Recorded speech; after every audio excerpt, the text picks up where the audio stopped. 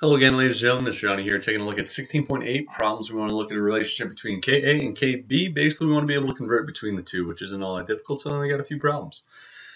All right, one, base dissociation constant Kb for pyridine, given by that formula, is this. The acid dissociation constant, Ka, for the pyridinium ion, is blank. All right, well, there's a simple equation that we got to know.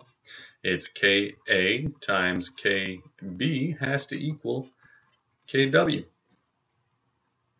So, piece of cake. We know Kw is 10 to the minus 14, so we know Kw.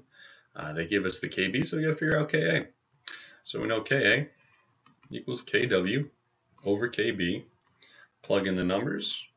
Kw is 10 to the minus 14. Kb is at 1.4 times 10 to the minus 9. And what do we get? The answer, 7.14 times 10 to the minus 6. That's it. That's it. 2 is just similar to number 1. They give us Ka, they want Kb. We know, all right, well, Ka has to equal the Kw over the Kb. So it's just a plug and chug. 10 to the minus 14 all over the Kb, which is, actually I mixed these two up, right? We're solving for Kb, and they give us Ka. So it's going to be pretty similar, but just different. Ka, they give us as this number, so it's plug and chug, and we get an answer of 2.04 times 10 to the minus 5.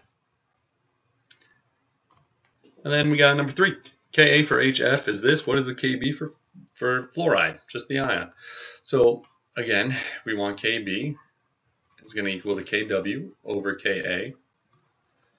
So it's 10 to the minus 14 all over. That's 7.0 times 10 to the minus 4, which is going to give me an answer of 1.43 times 10 to the minus 11.